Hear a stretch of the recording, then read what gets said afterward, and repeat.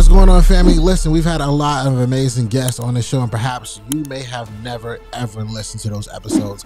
So we wanted to present a new segment called SONW Classic, where we go back, we revisit those iconic conversations and give those full episodes back to you. Sit back and enjoy this week's SONW Classic.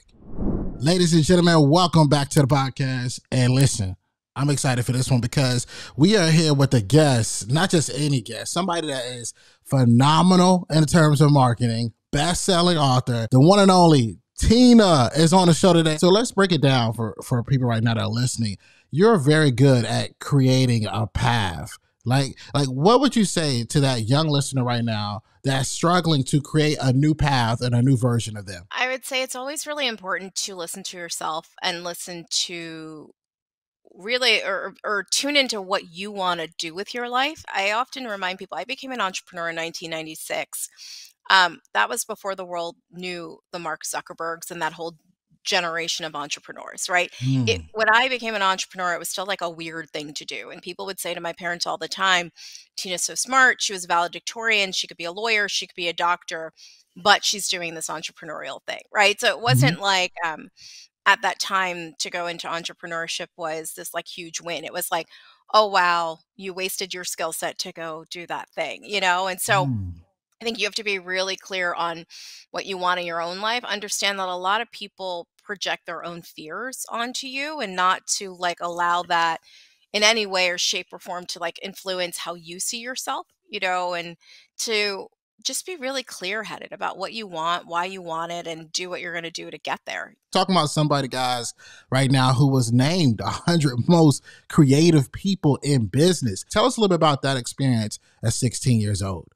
I was definitely an accidental entrepreneur. At 15, I answered an ad in the back of 17 magazine to take a job writing for a newspaper for girls called the New Girl Times. And I did not know that my product review editing job would turn into market research. You know, one thing would happen and I'm like, that's cool. Another thing would happen. I'm like, okay, that sounds great. Being a senior in college, I was 6 years into my business and sitting in my advisor's office saying, I don't really know if I want to do this. I'm like, I want to be a serious business owner. So maybe I should go to law school. And what I agreed to do after that conversation was just try it for a year and see if I still feel the same way. And, you know, within 3 years of graduating college, I had my cover story in O Magazine in 2005. Wow. Huge game changer, had opened an office in New York City. And so just know I was always questioning along the way, like, am I still doing the thing I want to do? Am I still enjoying this? Or should I just go do something else?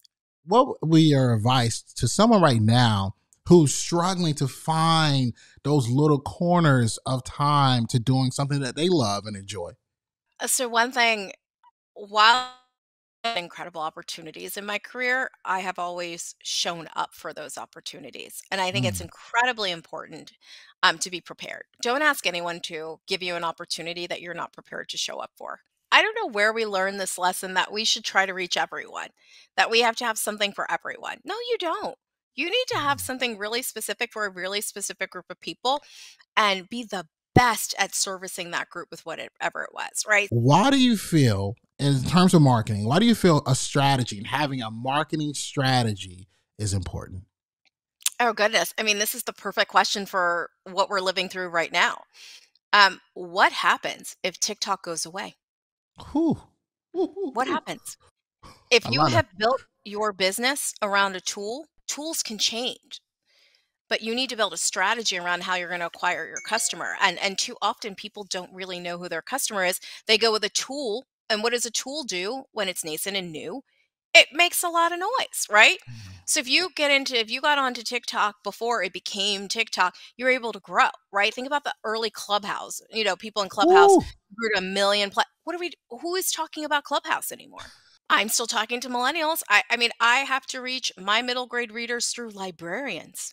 That is who sells my books for the last 15 years because I carved out a niche in writing to at-risk readers. So who Wow. is focused on getting at-risk readers to read? Librarians. By the way, I didn't know that. That goes back to listening to your customer.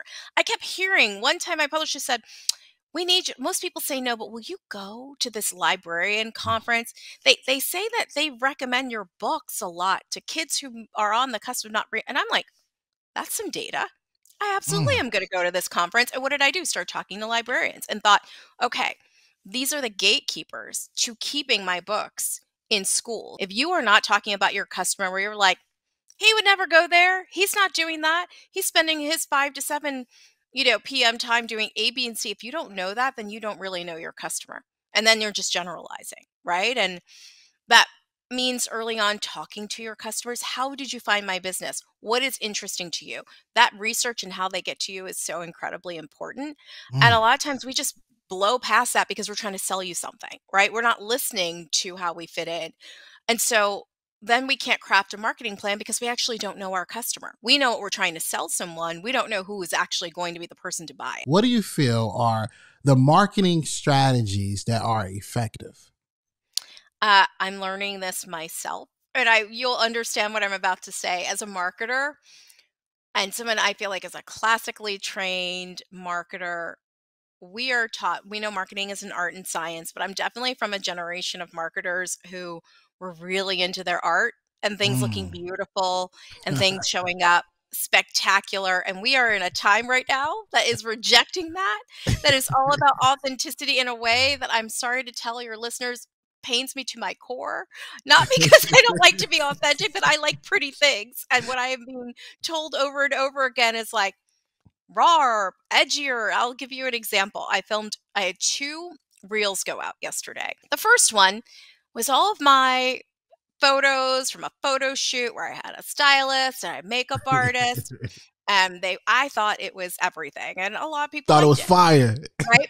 My niece told me to do this. I have a 13-year-old niece who's like a TikTok star. So she tells me, Tina, just like when your makeup artist is starting to do your makeup, just start talking to people. I'm like, while my face is being worked on, just talk to people.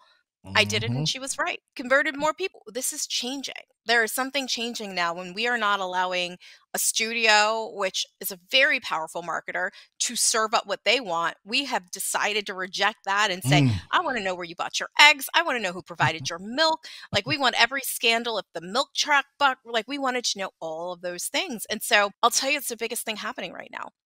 People are so sick of inauthentic people and inauthentic ideas and just a whole bunch of BS that they're like, I just want to see you stripped down, taking your makeup off at night, right? Like that's just where we are, where people are like, I don't want glossy over the top marketing. I just want you to talk to me as a person. And I think there are a lot of brands that exist that try to offer us an elevated life. And that is based on their idea of what looks good, right?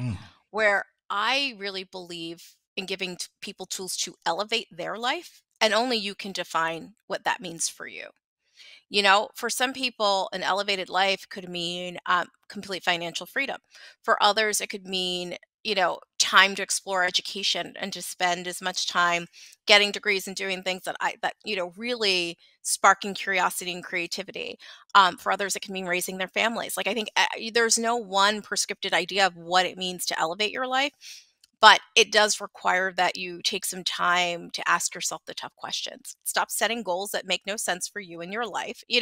People wonder why they're not achieving goals. It's like, because that's not the right goal for you in this season of your life. And you really don't want to do it. And you just haven't found the words to articulate even to yourself. School's over, now what? What advice would Tina Wells give? But I would say the now what, it becomes asking yourself a series of tough questions about what you want your life to look like. And then deciding if you can commit to what it's going to take to get there. Make clear what you want and then ask yourself, can I be disciplined enough to go pursue this and to make this happen?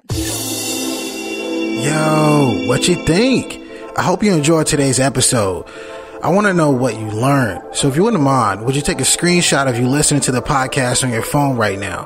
Upload to your Instagram stories, tag me at Shawn Anthony _, and then let me know in that Instagram story what is one thing that you learned. I love hearing from you, my listeners, thought leaders, former or current students all around the world. Let me know, and while you're doing this, go inside the podcast app, subscribe, leave a 5-star review and a 5-star rating. Again, this helps us reach more people. And if you want to be a part of this mission, helping us change the world one person at a time, it makes a massive difference by you leaving a review. Thanks so much. I'll see you next week. And remember, dream it, believe it, go out and get it.